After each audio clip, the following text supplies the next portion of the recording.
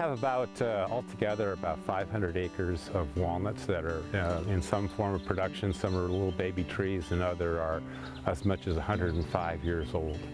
We also process about 3,000 acres of walnuts every year. Cover crops perform multiple functions. They're not just one thing that they do. They perform the function of bringing in beneficial insects. They fix atmospheric nitrogen and put it into the soil to fertilize our trees. Thick cover crop like this, because it is a legume, or because they all are legumes, can actually fix a lot of atmospheric nitrogen and put it into the soil and make it available to our trees.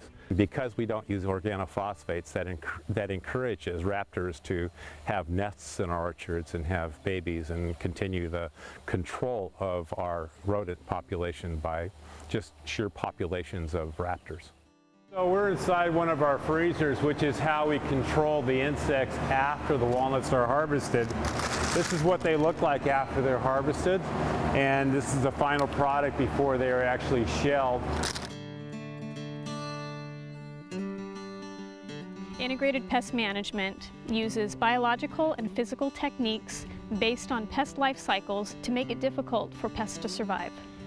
The IPM Innovator Awards promote reduced risk pest management strategies for schools, farms, and the environment. IPM is something we've been practicing for over 20 years.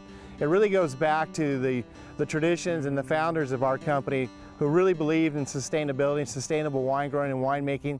And IPM is a core pillar of that foundation. It really supports everything that we do. In wine grapes, birds are quite a pest. They can really reduce your crop level and really cause some quality issues. We came up with an in-vineyard solution where we use falcons to scare the birds out of the vineyard. So it was kind of challenging to get that all going, but once we got it going, we found out that we save money and we're making higher quality wines, which is what it's all about in IPM and sustainability. Mites are always a problem. That's where we release predaceous mites. We're very careful about materials we use for mites. Biggest pest, it's more of a disease, is powdery mildew. And powdery mildew gets into clusters and can really impact the quality of a wine. So all those things are very, very critical to IPM management, to integrate your whole pest and disease control program. We grow a cover crop here, and we plant it, or we try to plant it with natural grasses, and it grows up through the winter, and then we'll cut it down in the springtime, and we're returning organic matter back into the soil. If we have to spray a material here, we're doing more rows at a time, so we're eliminating tractor passes through the vineyards, we're saving on fuel, we're saving on carbon emissions. Those are all good things. As we educate our workers in IPM and IPM practices, because actually those are the folks that are doing the work, and they're helping us make the quality wines that we make here. We've found that using measures like IPM, we're actually getting better quality wine. So better quality wine is what we really want to do.